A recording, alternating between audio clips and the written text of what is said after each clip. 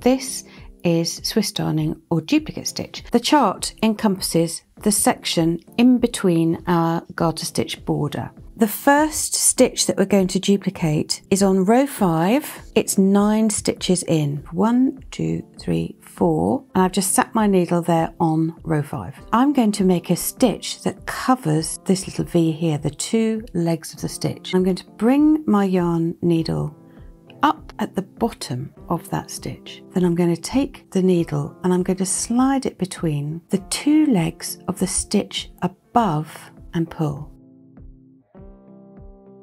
To cover this left-hand leg, I'm going to put my needle straight back in at the bottom of the stitch, which is where we came in, and pull through.